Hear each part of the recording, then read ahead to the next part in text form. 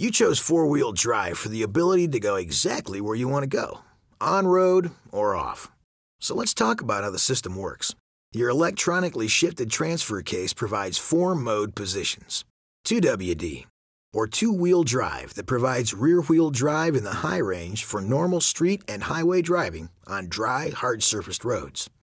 4WD lock, or four-wheel drive lock range, gives you additional traction for loose, slippery road surfaces only.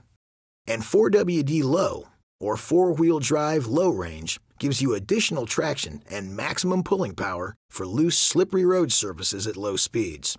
Do not exceed 25 miles per hour or 40 kilometers per hour. Neutral disengages both the front and rear drive shafts from the powertrain. It's to be used for flat towing behind another vehicle. To shift from two-wheel drive to four-wheel drive, rotate the 4WD control switch to the desired position. Shifts between 2WD and 4WD lock can be done with the vehicle stopped or in motion.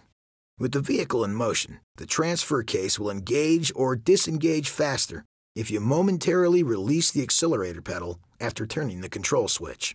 If the vehicle is stopped, the ignition must be in the on-run position with the engine either running or off.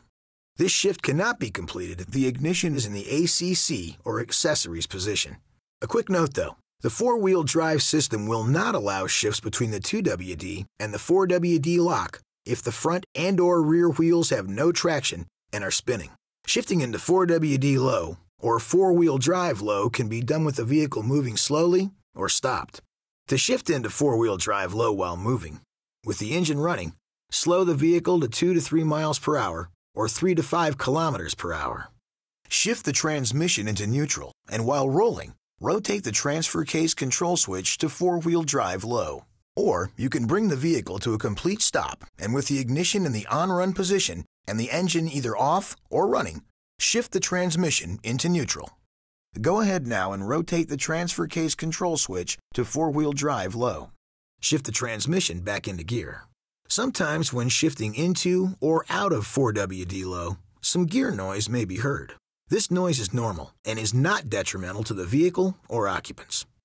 Please refer to the instruction manuals on the Owner's Information DVD or ramtrucks.com/owners for complete details and other important safety information.